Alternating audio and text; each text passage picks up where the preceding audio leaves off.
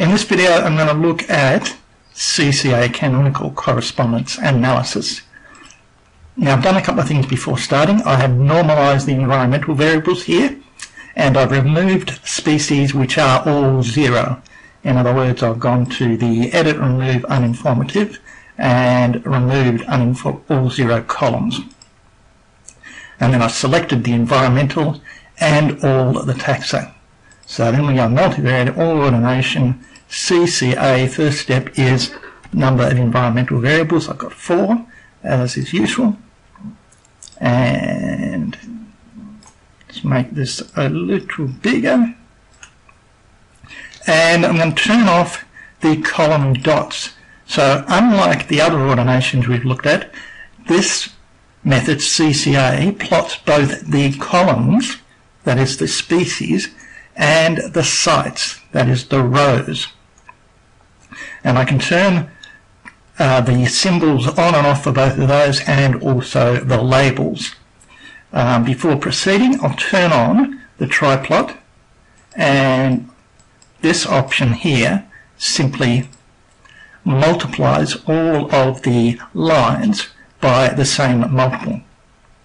So here I'm multiplying them all, their length, by 3.5, and that just makes the display a little bit easier to see, so you can fiddle with that as you like.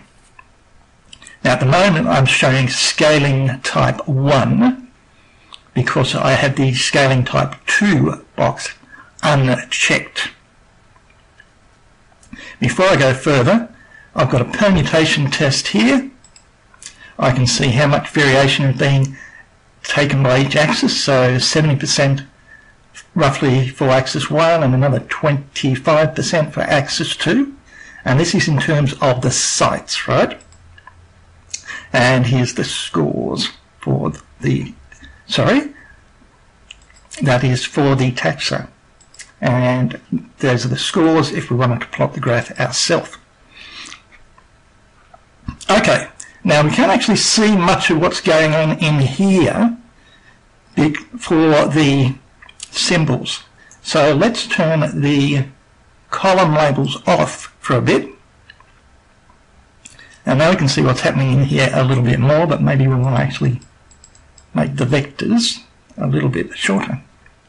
Okay, now circles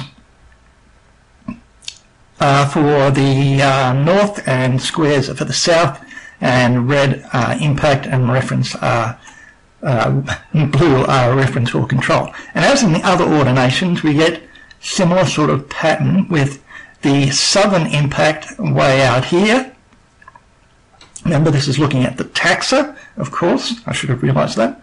Looking at the taxa.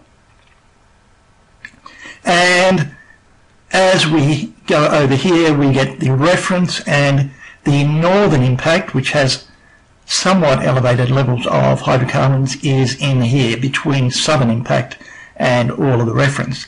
And as in the other ordinations, the HC is increasing in this direction as we go from reference through to southern impact. And with this particular southern impact 1 are likely to have the highest levels of hydrocarbons. And the other main axis is this one here, which is a contrast between depth and nutrients increasing as we go up and sediment increasing as we go down. So pretty much the same sort of story we've seen before. So let's now put the column dots back on and add in the labels. And I'll turn off the row labels and the row dots in order to make this clearer. Now you can see the column dots do not take the colors and symbols that we coded for the rows. Of course not. Those are for the rows. So all we get is a blue dot. Or if I wanted, I could go into graph settings and change some of those things. Now, scaling type 2 versus scaling type 1. I should actually start this with the rows and start this with this setting. So let's drag it down. Scaling type 1, which is what we have at the moment, projecting an object, which is a sample, at right angles on a quantitative explanatory variable, approximates the position of the object along that variable. So what does that mean? If I project this back to its point on here, on HC, as I said earlier, this sample has high levels of hydrocarbons. So that's really all it's saying.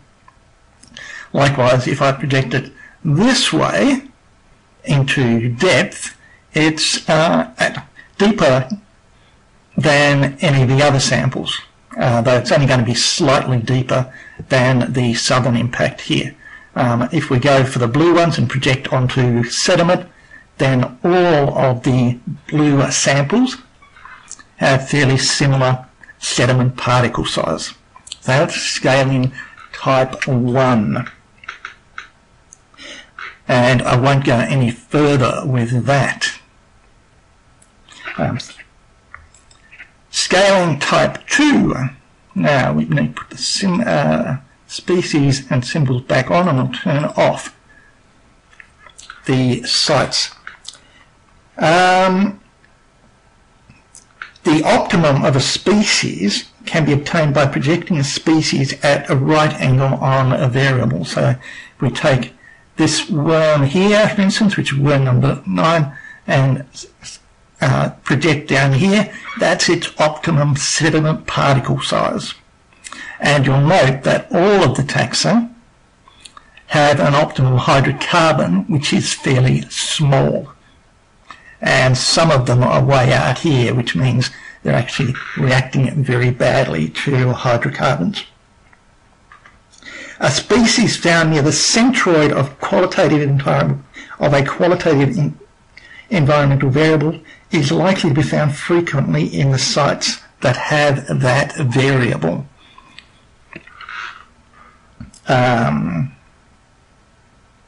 Now that bit is more trickier for me to illustrate and explain, so I think we'll simply stick with scaling type 2.